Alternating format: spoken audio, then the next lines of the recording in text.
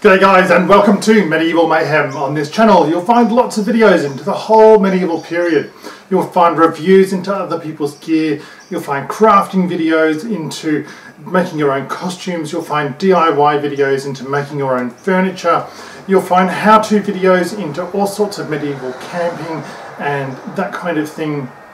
We do videos we analyse historical events, what happened, who were the key players, and why did things turn out the way that they did.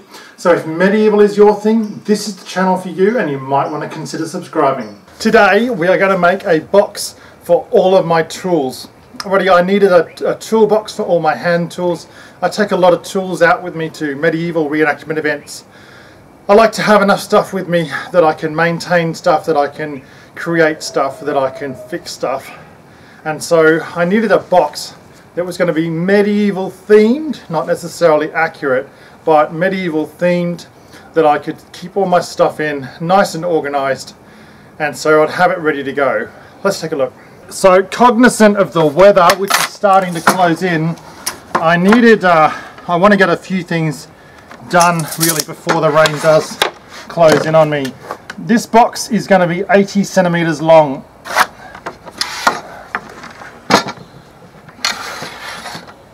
Let's get creating.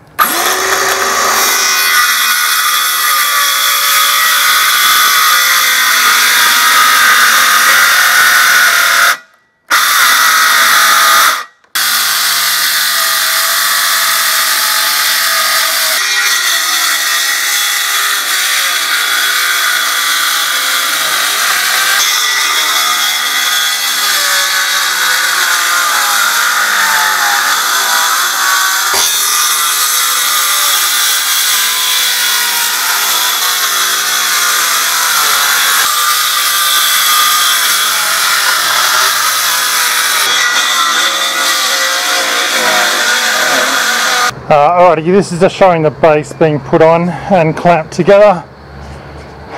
As you can see, just again, simple butt joints. I will be using historical nails, iron forged nails, but not right at this time. Alrighty, so this is the toolbox where we're making away here. We're using what they call a strap clamp. This removes the need for nails or screws to hold wood together. I'm using a very simple butt joint with ordinary white glue. I use the Sikaflex brand because it's suitable for indoor and outdoor use. That means it's resistant to the effects of a bit of moisture and that kind of thing. Okay, so we're just leaving that to dry for about an hour or so, and then we're going to put the sides and the rear on, and then we'll start looking at doing the floor. Okay, so these are the internal dividers I've put into this box, and that'll make everything just a little bit easier. I got these iron hinges and lasp from a company called Medieval Fight Club. Let's just put them on. Now what I'm going to do is just go through the contents of my box. Alrighty, so we've now finished the toolbox. Now what I'm just going to do is go through what's inside it, remembering that I said it's about being able to make, create and maintain all kinds of stuff during a medieval or Renaissance fair event. And also this will be taken as one of our primary toolboxes out to the construction area of a new medieval settlement that Medieval Mayhem is involved in. Alrighty, let's take a look. First thing we've got is a bucket load of cordage.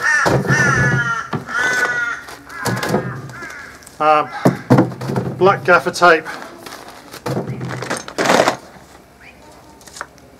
fencing wire, all that kind of stuff. I find all that very useful for being able to do a lot of the tentage and that kind of stuff that we do at medieval events. Long section, I have a bow saw, sort of about a 3/4 size axe. A smaller hatchet, and 18-inch bolt cutters. I've got a spare couple of axe handles there,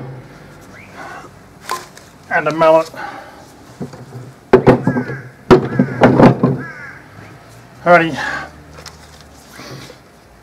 a 50 centimeter or 20 inch spirit level, and lastly a Stanley Jet Cuts handsaw. Alrighty, so in the two smaller sections I have a steel wedge for splitting wood, gloves, a couple of hand drills, a tape measure, a small hacksaw, a couple of pairs of pliers, a can of WD-40, another drill,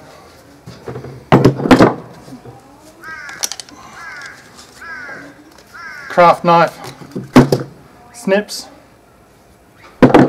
scissors, a load of pencils, chisel, sort of a mini crowbar stroke nail puller, T-square, got a set of screwdrivers, spoke shave, Allen keys, mini level, adjustable wrench, a hammer, a rasp, and that's pretty much it.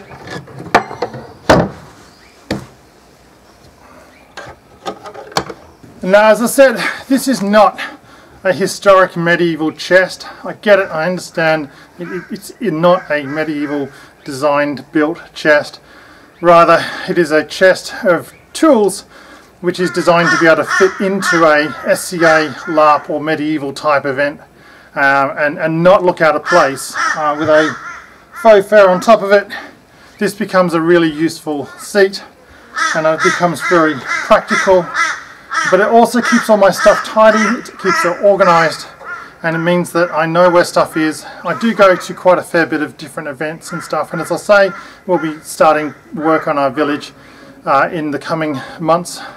So I need to be able to know where stuff is and not waste time looking for stuff like, you know, we all do in our workshops. But there we go. Alrighty guys, I really hope you enjoyed today's video. Please like, subscribe and share. I'll catch you in my next video.